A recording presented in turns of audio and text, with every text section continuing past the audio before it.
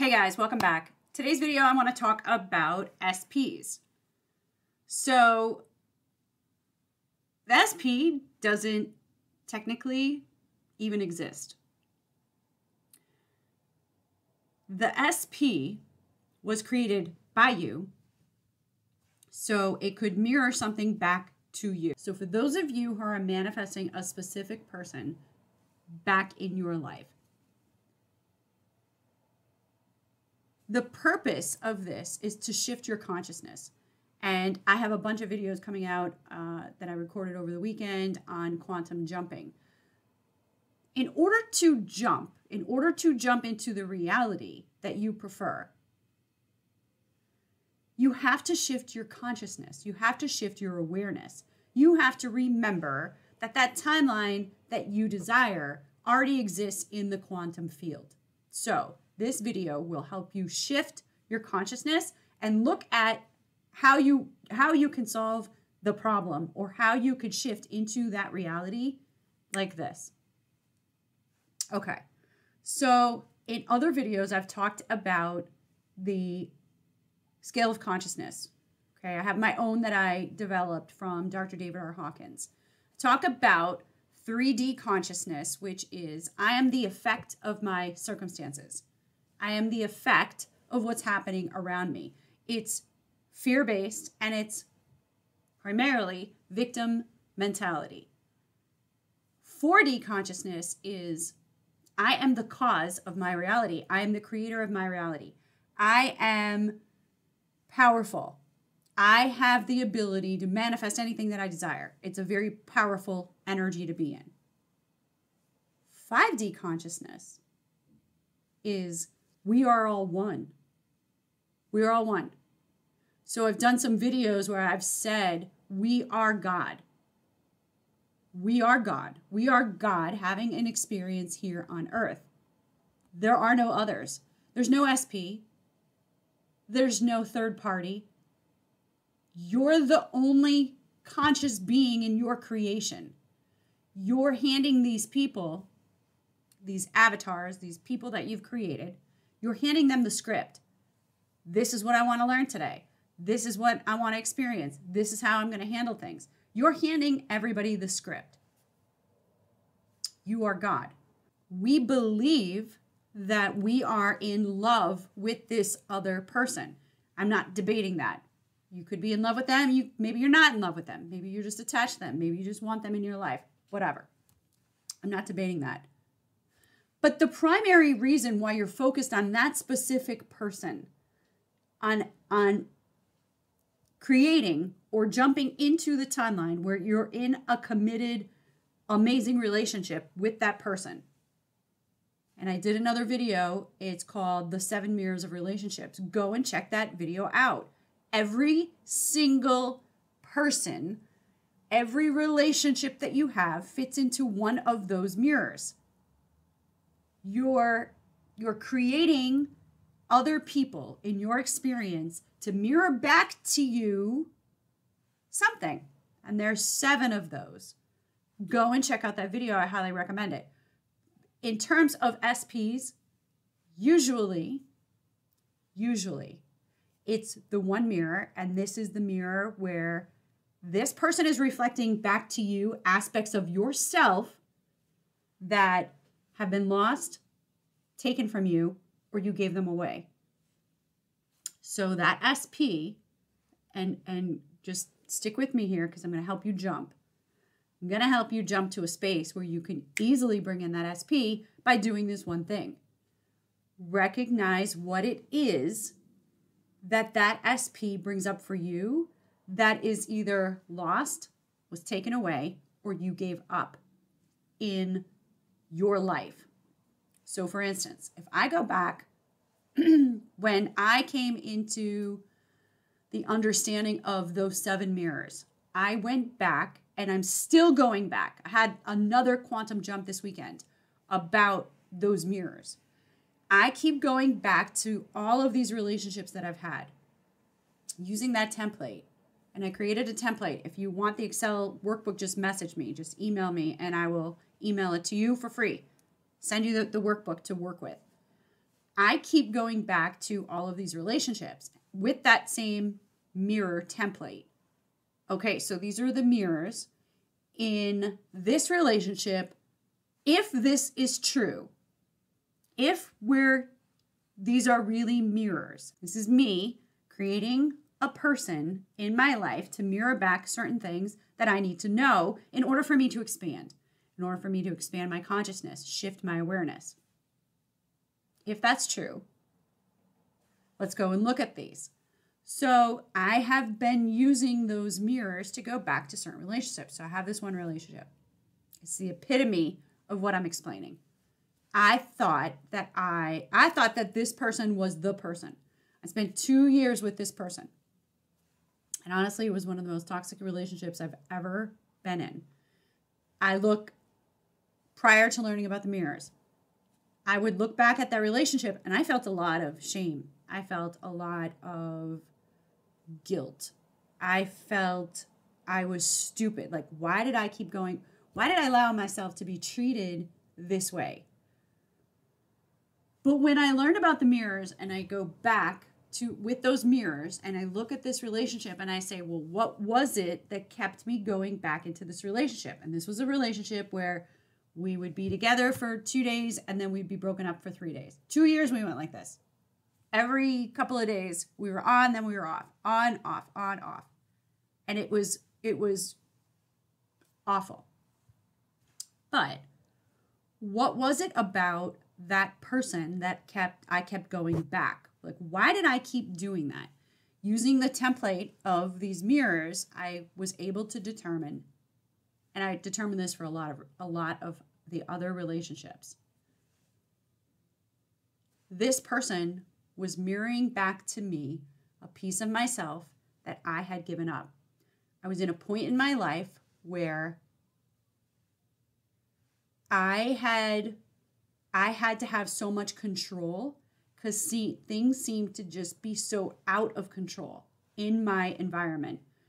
I felt that I needed to worry all the time, that I needed to overthink, that I needed to stress, that I needed to plan out every moment of every single day so that I could have control over what was going on in my life. That if I gave up that control, my life would go even more chaotic. Okay, so my mindset was, we can't have fun. We can't let go of our problems. We need to be constantly stressed out all the time. This person comes into my life.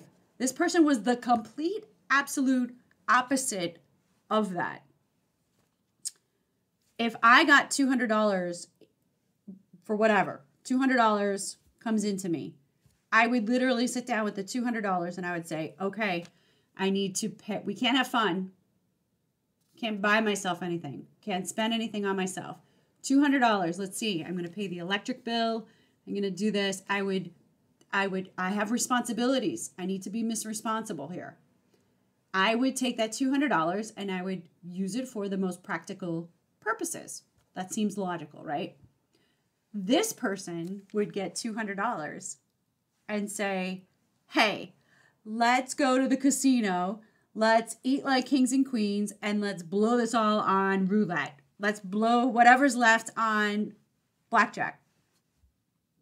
And I would say, oh, that sounds great.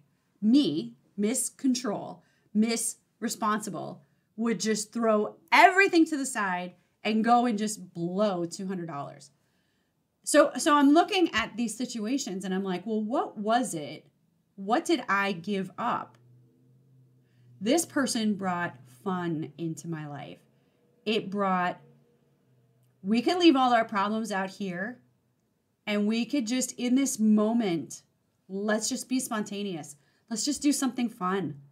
And it wasn't about the money. It wasn't about being careless. It wasn't about doing that. It was about can we just, in this moment, maybe this is our last moment on earth. Can we just have fun? Can we just laugh? Can we just get drunk and blow our money and whatever happens tomorrow, happens tomorrow? Like this carefree spirit, which was the total opposite of the person that I was being in my life. In my life, I was like, I gotta have absolute control, can't spend money, can't have fun. God help me if anybody sees me having fun because they know I have all these problems. I need to keep worrying about these problems. I can't let these problems go. I need to keep worrying about these things. This person was like, who cares about problems? Let's just go have fun. Every experience, like when we were together, every experience that we had was just a riot. He would say, okay, you're British. I'm going to be Australian. We're going to go into this restaurant and we're going to act like this. And we had terrible accents. It was just constant spontaneity and fun and just being carefree and letting go of the things. I associated those things with that person. When I was with that person, it was like this, that I could just get into that energy and not worry about everything. Just let go of those things. Those were aspects that I had in myself, but I gave them up. I said, no, you need to be responsible. You need to do this. You need to do that. If you look at people who have gone through, let's say, childhood trauma, they're a certain way today because their childhood innocence was taken from them. For some, they no longer feel the ability to be innocent, to look at the world in an innocent way, to look at the world like it's positive. That those aspects were ripped from them when they were a child. And you can look at a lot of trauma survivors. Those things, certain aspects have been taken from them by other people. In these relationships where you want this SP, I'm not trying to convince anybody, if you want the SP, have the SP. But the key to get there, is focus on the feeling that they bring forth in you that you're trying to recreate. You want this person so that you could feel a certain way. Other relationships, I had a sense of security. So I had one particular relationship where I trusted this person 100%, never doubted the person, 100% knew that they were loyal, they would never cheat. I felt very secure in that relationship. And I remember thinking about this relationship when it ended. I'll never find that security again. I will never be able to trust anyone like I trusted that person. That's an aspect that I gave up. That's an aspect because of my own trauma. I gave up believing that I could have security, that I could just be secure in myself. Never mind if I bring someone else in, am I going to feel secure with them? I had a belief that I couldn't generate that within myself. So even though I broke off that relationship, I mourned the fact that I will never have a relationship where I'm going to feel that secure. That person loved me unconditionally. It didn't matter. Nothing mattered. That person just loved me unconditionally. No matter how badly I behaved, no matter how good they just loved me unconditionally. And I thought after that, and I ended it. It was the right thing to do, but I ended it. And I mourned that relationship for a long time because I thought I will never be able to get that back. We'll never be able to get that sense of security that I had with that person, or that sense of being unconditionally loved. Because it was really the first time in my life that I had experienced unconditional love from another person. And that person represented those aspects that I had given up or were taken from me.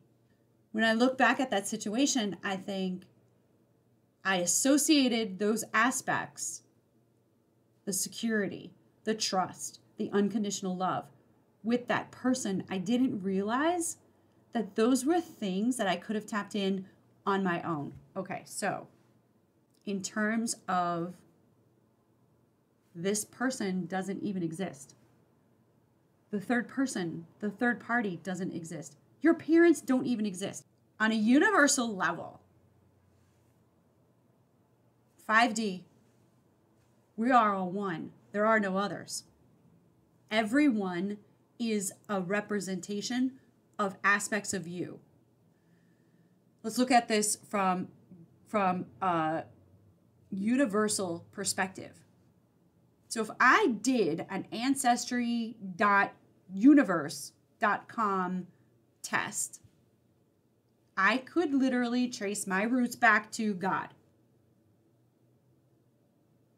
Right? I did ancestry.com. They tested my DNA. They said, 99.97% Irish. I said, my ancestors all came from Ireland. I'm Irish. I identify as Irish. If we did ancestry.universe.com and tested our DNA, we all go back to God. God created us. And then Bashar talks about this all the time. There are only approximately 250 to 300,000 oversouls on this planet. For each oversoul, there's roughly 26,000 souls. Okay, so think about this. You have God. We're doing our ancestry. You have God. You have the oversoul. There's about, let's say, 300,000 for 7 to 8 billion people on the planet. 300,000 oversouls. And under each of those oversouls, there's roughly 26,000 souls. So there are 26 versions of us that are running around this planet. So for you, whoever's listening to this, each and every one of you, you are one of 26,000 people that report into an oversoul. That oversoul reports into God. So there's your ancestry DNA on a universal level. When you're meeting people, so there are 26,000 versions of you. Now we're going to get into soulmates, twin flames, and divine partners. When you're meeting another person, they are you. They are you. They're just another version of you. You all report into the same oversoul.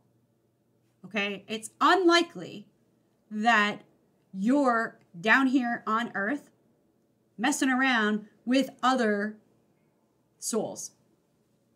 It's more likely that you are interacting with your own soul family.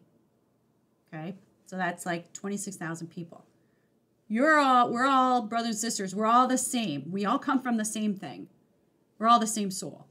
So you're out here bumping around, meeting people, going out with guys, going out with girls, whatever you're doing. Working for people.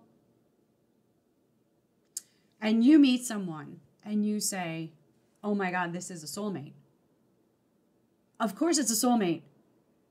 Of course we're all soulmates.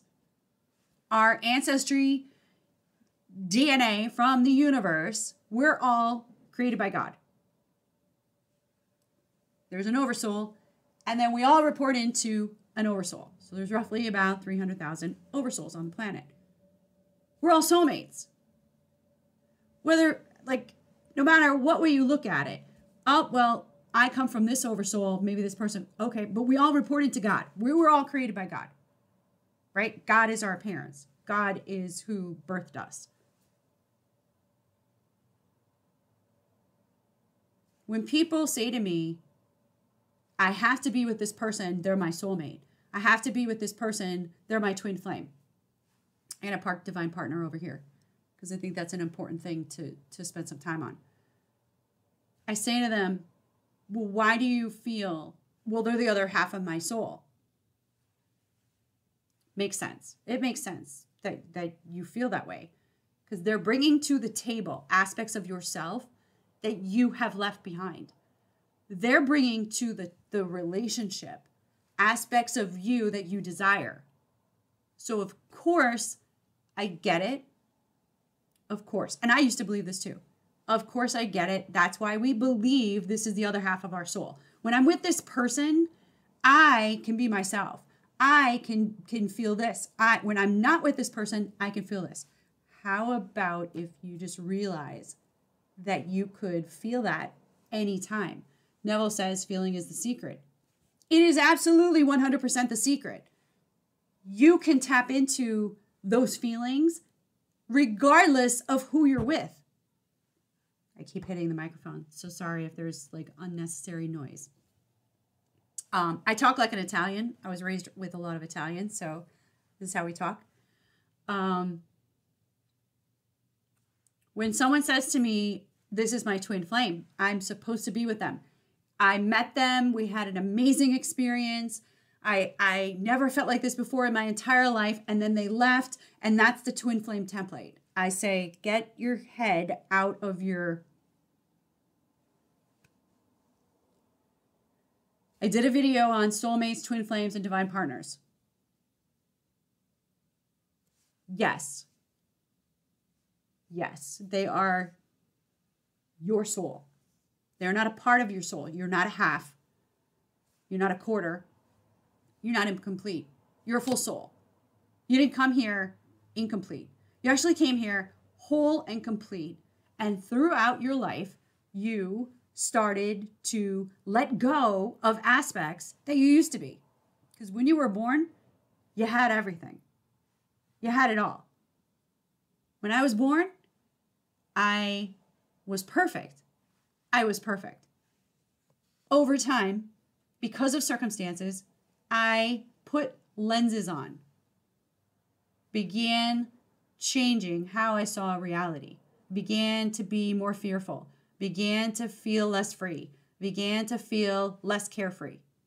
I started to feel like I should be afraid.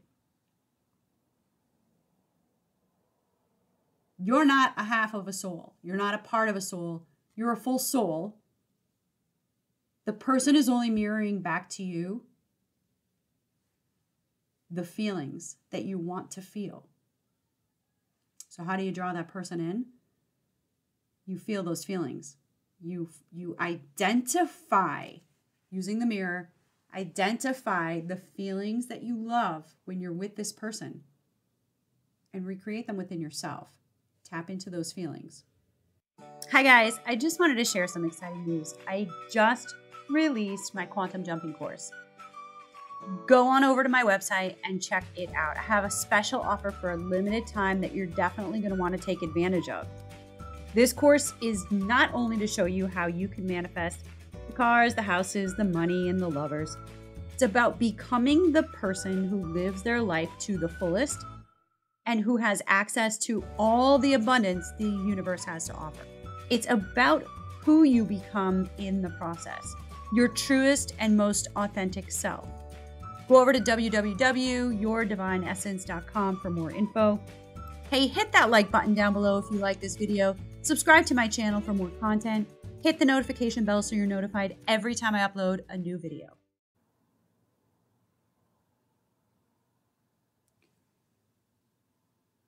For many of us, when we're looking at those relationships that we want to bring back in, it's not because we're in love with the person. I'm not saying that we're in love with them and we're not in love. I can go back to my relationships and I could clearly see I do truly love those people. I'm not in love with them. I don't want to be with them. I truly do love those people. Was it really wanting them back in my life because I love them? I wanted them back in my life because they made me feel a certain way about myself that I felt I couldn't tap into when they weren't present. If you identify, just brainstorm, pull like the top 5 feelings that person brings up for you. It's usually like an unconditional love or security or safety, or I could just be myself. Hone in on like those top 5 qualities. Manifest those qualities. Be those qualities. Know that you could just be those qualities. That's how you bring the person back. All right, guys. Good luck.